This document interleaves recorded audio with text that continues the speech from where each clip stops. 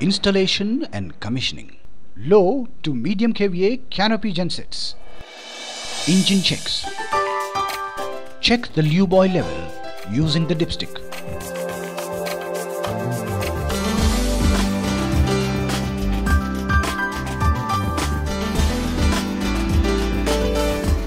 Visually check the coolant level. If low, top up as required.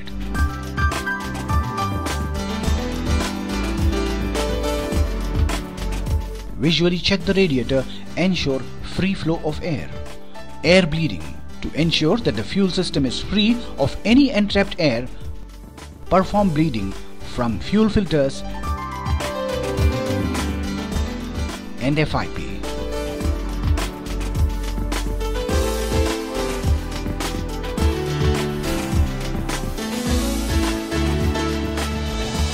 Starting the engine.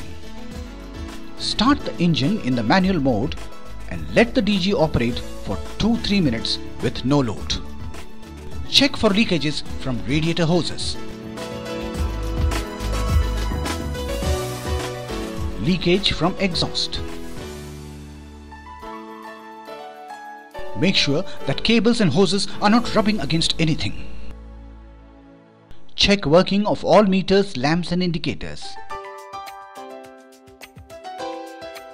Note down the performance parameters, RPM, frequency, voltage.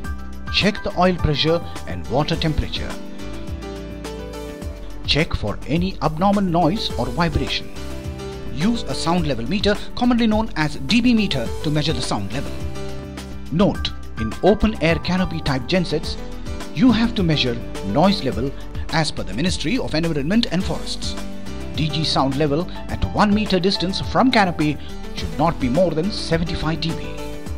Stop the engine and check the working of the stop solenoid. It should hold for 15 seconds. Applying load on the DG. Never start the genset with 100% load. It is advisable to apply load in steps. Check proper distribution of load on all the phases. Note down all the parameters. Now, if the genset has been provided with an AMF panel, set the DG in auto mode and check the performance parameters.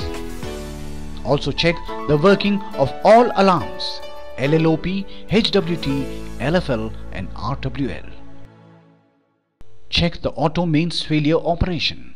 Now, run the engine for at least 1 hour. Check all parameters once again. Ensure the proper working of the DG. To shut down the genset, turn off the load.